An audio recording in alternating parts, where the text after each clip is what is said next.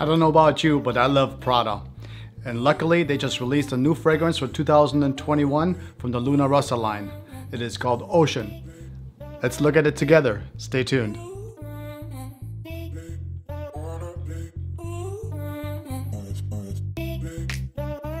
Hello and welcome. I'm Peter from Centrail, and on this channel we discover fragrances, designers, niche, perfumers, so on and so forth. So if you're into fragrances or you just want to smell great, consider subscribing. And if you get anything out of this video at all, give it a thumbs up. I would really appreciate it. I want to thank you in advance, and now let's get right into our fragrance for 2021 by Prada called Ocean. Prada, the Italian fashion house, was launched or was founded in 1913. Mostly back then, they sold luggage and leather goods. The first fragrance wasn't sold in department stores until the early 2000s. Although the first fragrance ever for Prada was a 1990s fragrance, it was for women. It was a fruity chypre with some honey and rose in it. Today there are 6 lines of Prada. Or 7 if you count the exclusives. And there are almost 100 fragrances that sport the name of Prada. The latest release from Prada is from a line called Rossa. There are 8 fragrances in that line, including the latest one, which is called Oceans. And that one is our focus today. But before we get into it, before we get into the notes, breakdown and how does it smell and all that sort of stuff, why don't we look at the bottle? It's actually pretty cool looking.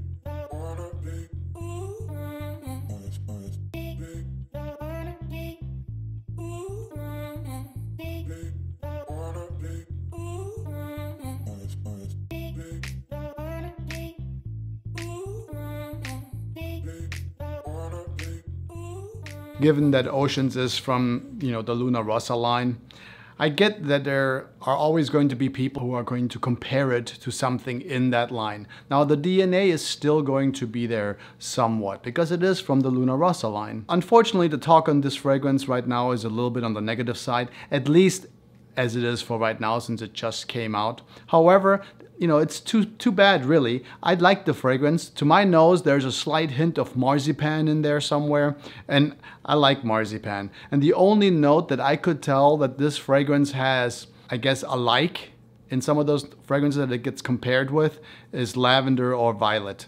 Everything else, it doesn't really match up. But maybe it's the times we're in, and that's just the way it's going to be from here on out. However, for me, I'm choosing to be positive, and if you're into it as well as I am, loving fragrances, and don't listen to the chatter too much, then why don't we look at the notes of Oceans from 2021. At the top, we're going to have bergamot, artemisia, and pink pepper.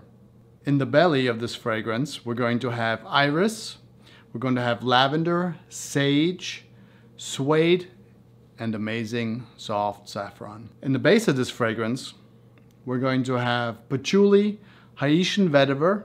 There's also some musk and some yummy caramel.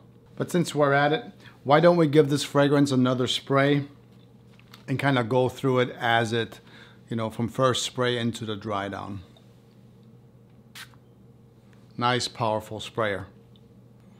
Right after you spray it, you're going to definitely feel the bergamot. It is quite bright and a little bit citrusy. The artemisia is also right there, which is kind of a unique scent. More on that in just a second.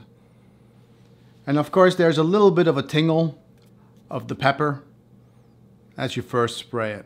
Artemisia is a note that is a lot like licorice to me. They use artemisia to flavor alcohol like absinthe or vermouth. So it has a little bit of a licorice scent to it, but it's really well done, and it kind of gives it a little bit of a peppiness to it at the very top. Quite beautiful. It doesn't take very long at all for the iris and beautiful saffron to surface. Saffron has an intimate quality to it. But there's also some lavender in here, and which I said earlier, it reminds us a little bit of the DNA of other fragrances, like some of the original ones. The original Rossa. It has a little bit of that in there, as it should, because it is from the Rossa line. So with the lavender and sage giving us a little bit of a DNA from the originals, there's also a good amount of suede in here, which lends this fragrance powdery scents. As we get near to the base of the fragrance, we're going to have some vetiver, and we're going to have the warm, comforting earthiness of the patchouli in the base. I've been wearing this fragrance for the last few days since I got it. I get about 6+ hours of longevity out of the fragrance, which is plenty for me. It's not, a super killer that lasts 24 hours. However, the dry down on my skin does stay into the night, and even the next morning when I wake up, I could still smell it on my hand. Now it's close in, but it is definitely still there. It doesn't just disappear completely. So you will have a nice warm fragrance still on your skin the next day. And the protection is along the line of Luna Rossa Sport, about arm's length, for at least, the first couple of hours, and then it starts moving in a little bit closer. And let's get to the nitty-gritty of it. Yes, it does remind me a little bit of Dylan Blue. It does. It also reminds me a little bit of Bleu de Chanel. Yes, it also has the existing DNA, of the original Luna Rossa. Yes, it does. For me, I totally loved wearing this fragrance. Now, is it a super shining star new? No, it's not. But I loved wearing it, and my wife also loved it. She actually wondered what it is. She liked it that much. So perhaps in the future, less is not more, and more is the way to go. I'll see you next time. Cheers.